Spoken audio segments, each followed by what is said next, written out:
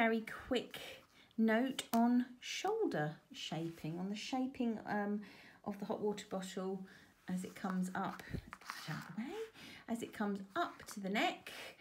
These shoulders are shaped just using 2 different decreases. One is a slip slip knit decrease. That's always going to be the first one you encounter on either needle, the slip slip knit.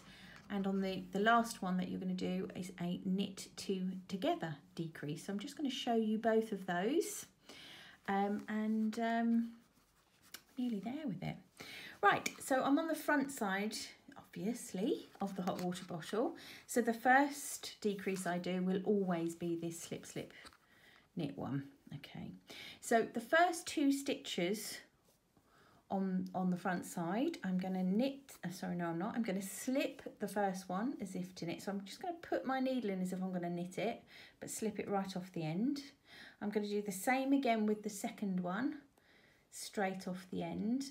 I'm going to then put those back on to my left hand needle, but I'm going to keep this needle in there because what I want to do is knit them through the back loop.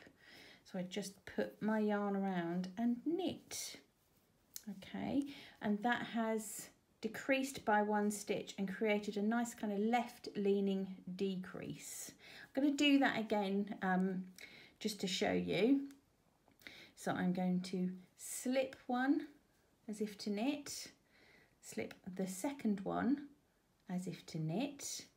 I'm then going to kind of put them onto the left needle, back onto the left needle, but keep the right needle in place because I want to knit them through the back loop. If you don't keep the needle in place, if you take it out, it's not a problem. You've just got to put the needle through the back loop of both stitches, okay, and knit them together. All right, so I'll do one more just to show you again. So slip one as if to knit, slip 2 as if to knit, put them back onto the left needle. I'll take my needle all the way out and put the needle through the back loops of both and knit them.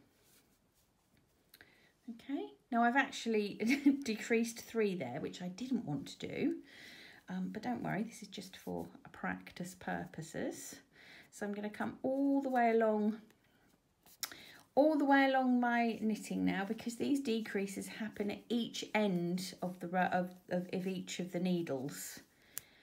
Okay, so you've got 1 decrease at each end of both needles, so that's 4 decreases in total. Okay, so 2 on each needle. So the first one we've just looked at, so the first decrease on every needle will be the slip slip knit that we've just done. And the last one, we're going to get to the last 2 stitches. When we get to the last 2 stitches on each needle, it's a bog standard knit 2 together, and I'm sure you know how to do that. I've got 2 stitches left on the needle. I'm just going to put my needle in and knit them together. And that has decreased nice and neatly, and that decrease will lean in that way. So let's go on to our next needle and do it again. So we know that the first, our first decrease is a slip slip knit. So let's do that. Slip 1 as if to knit. Ooh. Slip 2 as if to knit.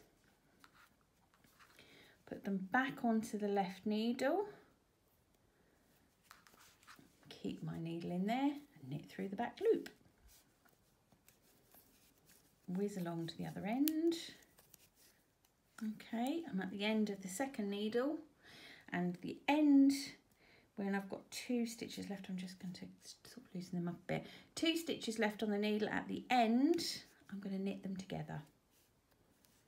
Okay, and that is it. That is all you need to do for your decreases.